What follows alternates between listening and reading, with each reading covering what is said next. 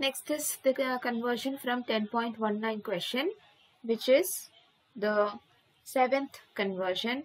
Here we have converting aniline to chlorobenzene. Now this is a very simple one.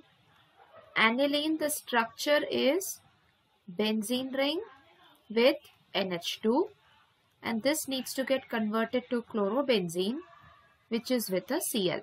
Now this is one thing that we've learned throughout, that when we want to change the aromatic bond over here, this particular benzene with a Cl bond, any compound that you need to change to like this, you have to undergo through a process called as diazotization. The very first step from aniline has to be diazotization.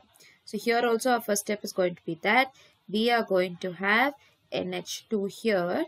We will undergo it with diazotization, which is sodium nitrite in HCl at 0 degrees.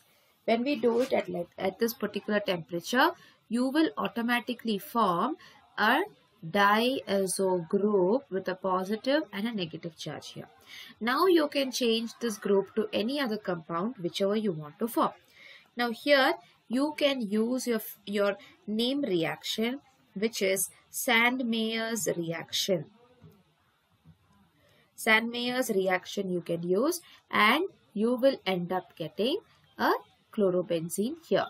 So the first set of reaction is a diazotization, and the second set of reaction here is a Sandmeyer's reaction.